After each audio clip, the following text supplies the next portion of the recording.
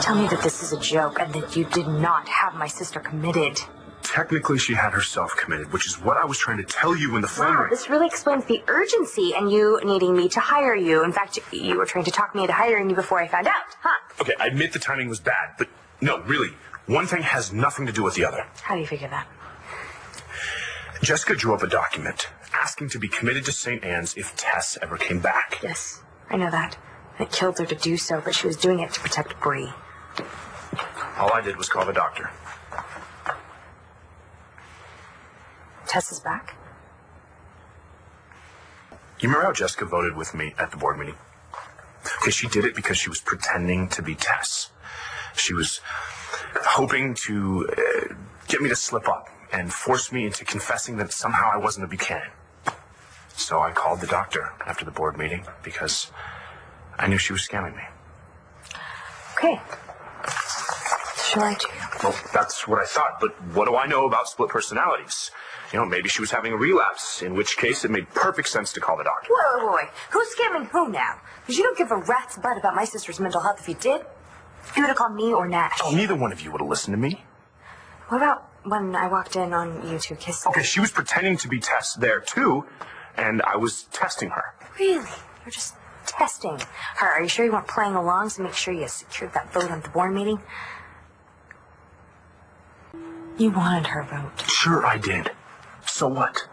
I wanted your vote, too. I still think it makes sense to sell the vineyard to BE. And if Jessica was willing to back me, then... But you tricked her. She sent me to prison.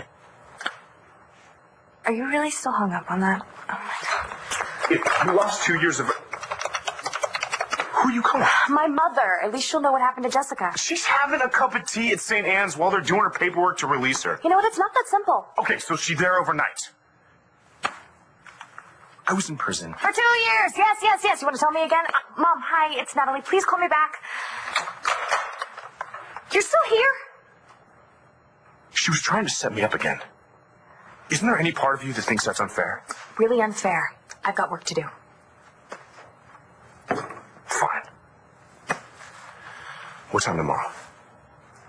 For what? For work. What time should I be here? You're not working here. You just hired me. And now I'm firing you, so get out of here. You admitted that I do great work for you, and you missed me. I said no such thing. Well, you implied it by hiring me. Well, now I guess I've changed my mind. I wouldn't hire you if you were last ex-con on this planet, especially after what you did to my sister. What about what she did to me? Okay, I can't hear you. Natalie, come here. Now who's being the child?